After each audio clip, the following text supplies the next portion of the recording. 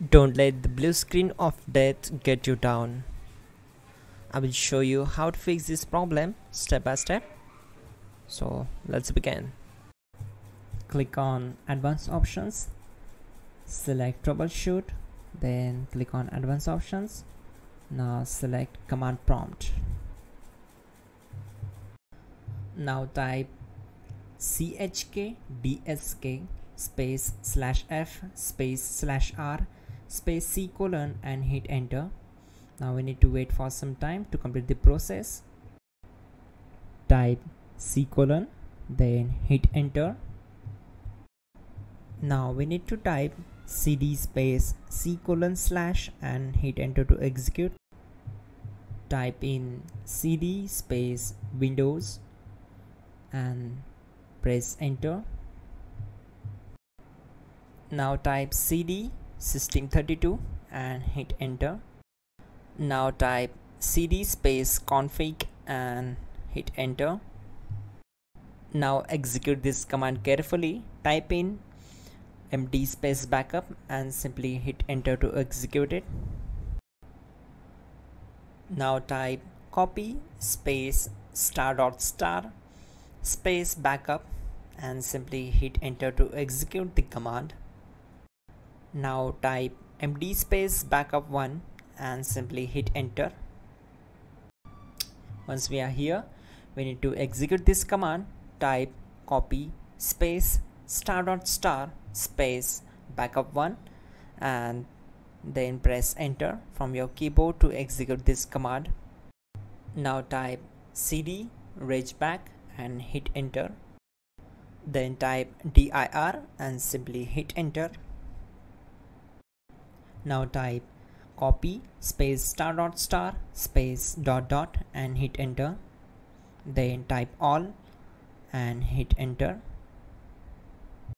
Now type bootrec space /fixmbr and hit enter to execute the command. Now type bootrec space /fixboot and hit enter to execute. Now type cd space c : / and simply hit enter. Now type cd space Windows /system32 /config /regback and hit enter to execute. Now type this command bcd edit space /exports space c : / bcd backup, then hit enter. Now execute this command. Type cd space c : / and hit enter. Now type this md space boot and hit enter. Now execute this command. Type cd space boot and simply hit enter. Now type md space bcd and hit enter. Now type cd space c : / and simply hit enter. Now execute this command. Type attrib space c : \boot \bcd space -h space -r space -s and simply hit enter. Now execute this command. Type ren space c : /boot /bcd space bcd.olg, then simply hit enter to execute this command. And once done, let's move to the next command.